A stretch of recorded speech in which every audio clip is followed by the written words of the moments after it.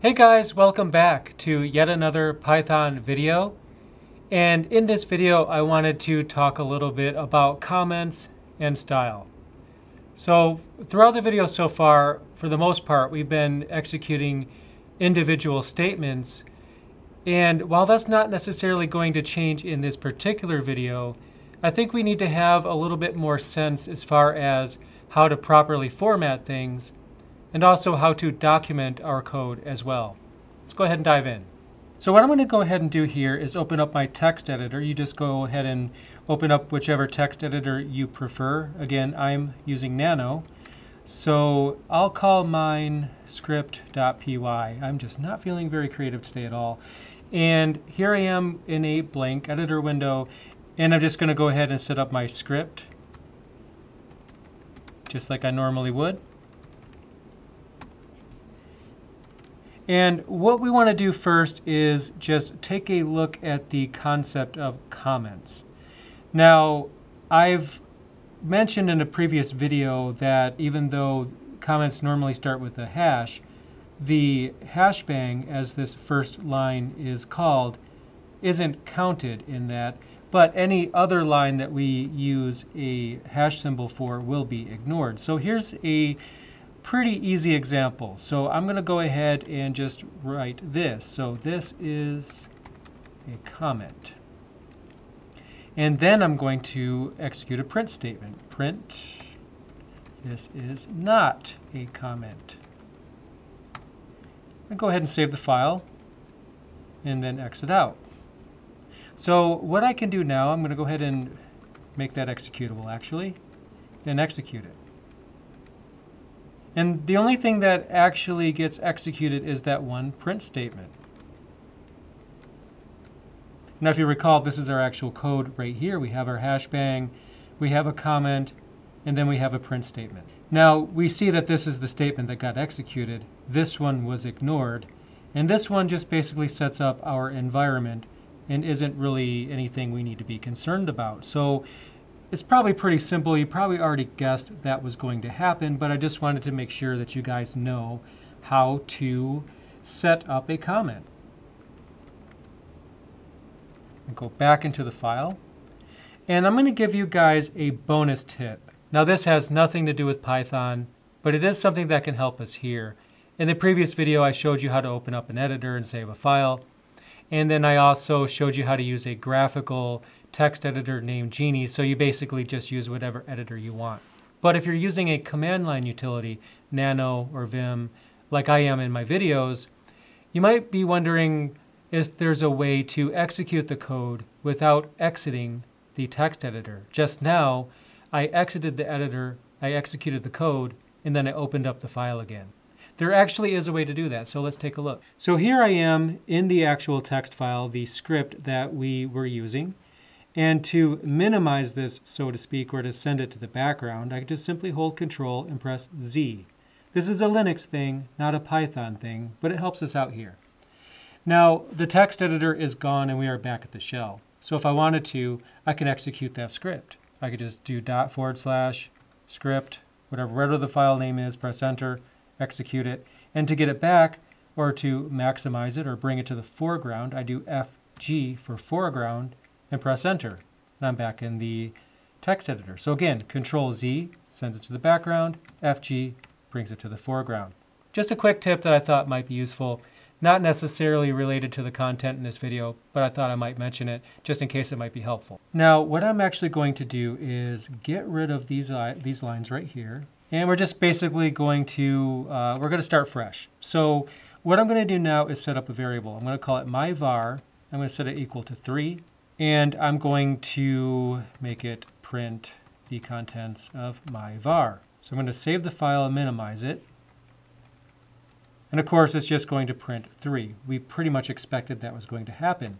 But what I want to show you is that we can actually do comments in line by actually putting the hash symbol right after a line of code. So we want to do 2 spaces. And this is getting into the style aspect of the video. There actually is a generally agreed upon number of spaces and various things for formatting Python code correctly. I'll get into that in a minute. But what I can actually do is put this is a comment right here on the same line as actual Python code. If I save it and run it, the output is not different. So basically an inline comment, as you can see here, is just a comment on the same line as code. That's pretty easy. So starting fresh, I'll just go ahead and remove the lines. Control K gets rid of the lines. And we'll set up another example. So there's also something called a multi-line comment, which honestly, when you see this, you're probably going to be underwhelmed and wonder why it's even considered a separate thing, because all it is this. It's just a series of comments, but it's its own classification in the Python documentation, so I should probably cover it. And all it is just several lines in a row that are individual comments. So that could be useful if you have to write several sentences, for example, something that you can't fit into one line, because Python does have a recommended character amount per line.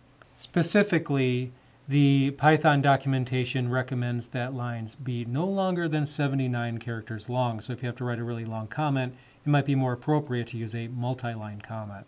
So then, of course, you just simply have your regular text.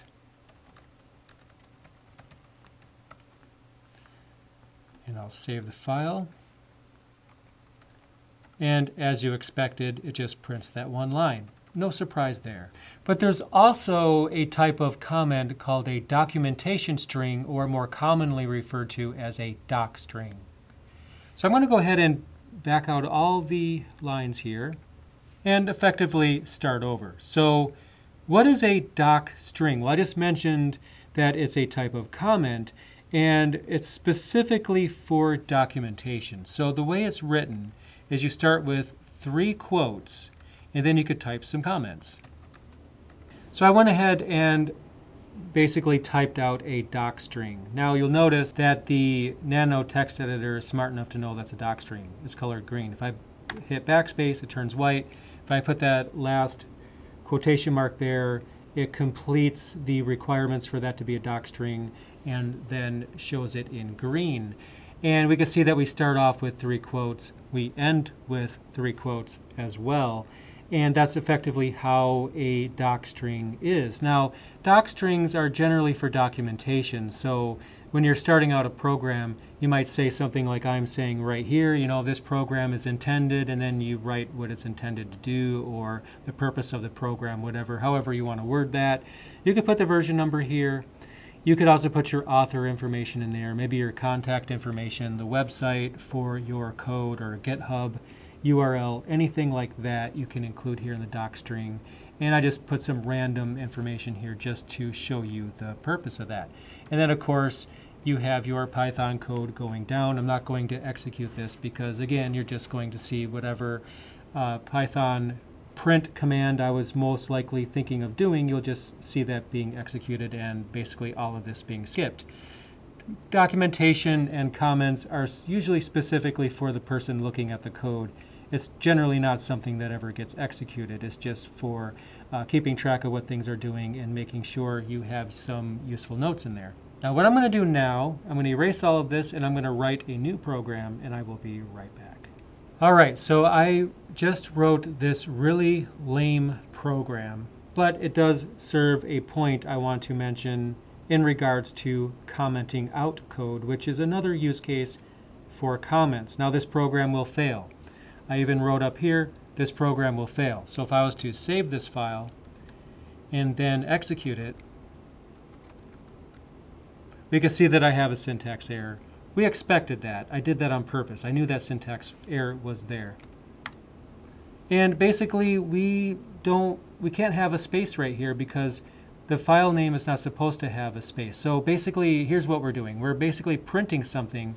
We're creating a variable called myvar1, setting it to 3. Myvar2, we're creating that variable, setting it to 2. But then we're going to redeclare myvar1, but we're going to set it to 5 this time. This doesn't exist because we never created it, because we accidentally, or in my case purposely, but we'll pretend accidentally, put in a space there. And it's pretty obvious why this program doesn't work. I mean, if I just remove that space and try to execute it again, it works just fine. But the point of the matter is, sometimes you don't always know what the problem is. You might be looking through your code and you're like, you know, I get these errors. I really don't know where it is. It could be a program that's 1,000 lines. It's just really hard. I mean, yeah, it does give you line numbers usually when it shows a failure, but sometimes the failure could actually be on a different line than the line that it's indicating.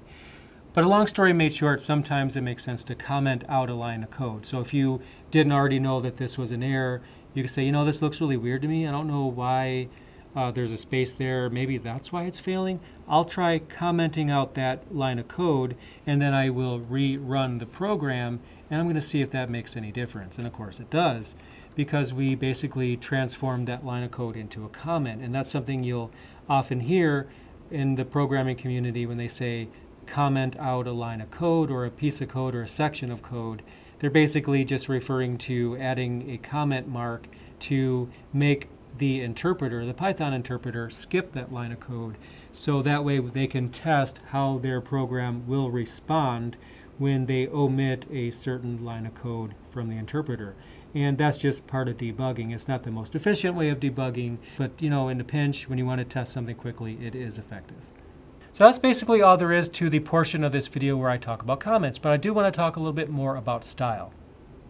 So what I'm going to do is open up a web page, and the website that I have up here on my screen right now is an index of the Python enhancement proposals, or PEPs. And you're going to see PEP referenced quite a bit in Python because the Python enhancement proposals are recommendations on how to write Pythonic code. Pythonic basically means Python-like, or in other words, proper organization of code in terms of spacing, naming variables, and so on. You don't have to have a good understanding of this now. In fact, you don't even have to follow this at all. But I mention this because if you were ever curious on the proper way of writing a particular statement in Python, you now have a site you can bookmark that will provide you with that information that you can simply look at anytime you want to get more information about a specific aspect. So here I just went to this URL right here. And this is just a good example of something relative to the content of this video where we talked about comments. This is a section of the PEPs that is referring to proper formatting of comments. So for example, you should use 2 spaces after a sentence ending period in multi-line or multi-sentence comments, except for the final sentence. And then in inline comments, it mentions use them sparingly. And then it gives you some information and some examples and so on. So I just wanted to bring up the Python enhancement proposals because it's just one of those things, like I mentioned, you should bookmark and have at hand in case you need it. As you learn Python, you're going to probably bookmark a lot of sites. There's a lot of useful sites out there. There's Python Module of the Week, for example, among others, where you can gain some more detailed knowledge. And part of what makes a big difference when you're learning a programming language is not just following the content that the person is teaching you, but to also look up the documentation for what they're teaching you and also expand on that. I mean, it's one thing to learn how to write a variable, but it's another to also read some documentation on that. And in this case, we learned about comments, which is a very simple topic, but you can learn more about the proper formatting of comments by looking at the PEPs page for it, for example. And then when we learn more advanced concepts like functions and things like that, after I teach those concepts to you, you'll also be able to get some documentation on those. I showed you the Python help function earlier, and there's also the official Python documentation. There's just a lot of different sources out there. Anyway, that was basically it. I just wanted to make sure you guys knew how to write comments, and I just wanted to mention some information on style. Thank you so much for watching my video, guys. I really appreciate it. If you want to help me out, go ahead and check out my sponsor and my cloud server provider, Linode. Linode now features a new and improved dashboard, their cloud manager, that makes it an absolute breeze to set up your own Linux server. They even have Arch Linux. How cool is that? And of course they have all the staples such as CentOS, Debian, Ubuntu, Fedora, and more. And it's very easy to set up a server near you. In fact, Linode currently has 9 worldwide data centers, with 2 more set to appear this year in India and Canada. So definitely check them out, guys. I appreciate them as a sponsor. I appreciate you guys as a viewer. So thanks again for watching. Subscribe to my channel. I will have more content coming for you very soon. Stay tuned.